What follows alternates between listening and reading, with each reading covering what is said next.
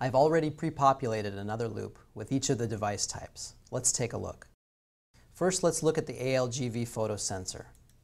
If I double-click, it brings up the Configure Input Settings.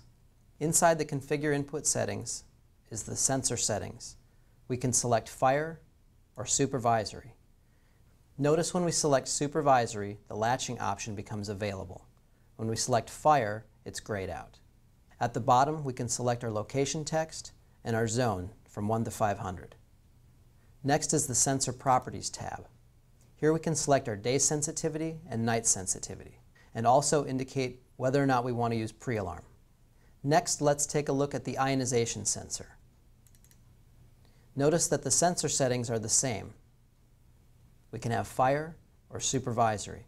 Again, the latching option becomes available when we select Supervisory. We have our location text at the bottom and our zone information. On the sensor properties, we can select the day sensitivity between low, normal, and high, and our night sensitivity between low, normal, and high, and also indicate pre-alarm. Next is the ATG-EA heat detector. Again, the sensor settings are Fire or Supervisory.